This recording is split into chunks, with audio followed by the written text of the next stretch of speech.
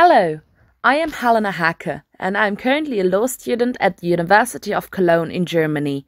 I am very happy to announce that I'm going to be part of the Chief Adjudicator team for the 2019 edition of Heart of Europe.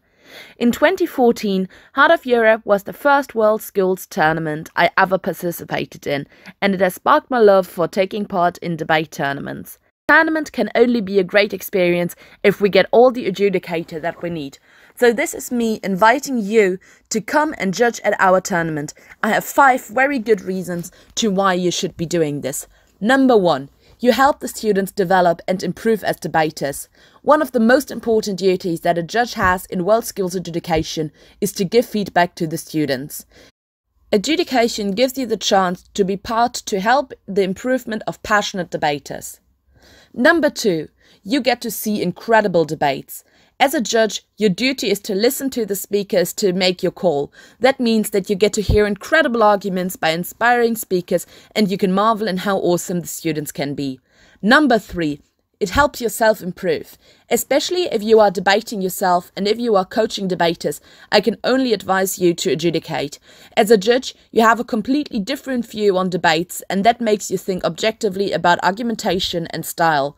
You learn how arguments need to be made in order to really convince somebody objectively, and you can learn from the skills but also the mistakes of the speakers that you are seeing. Number 4. You are an integral part of the tournament. A debate tournament cannot run without great adjudication.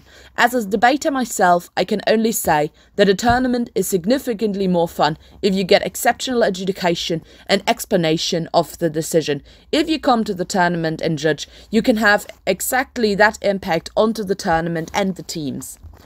Number 5. You get trained as an adjudicator.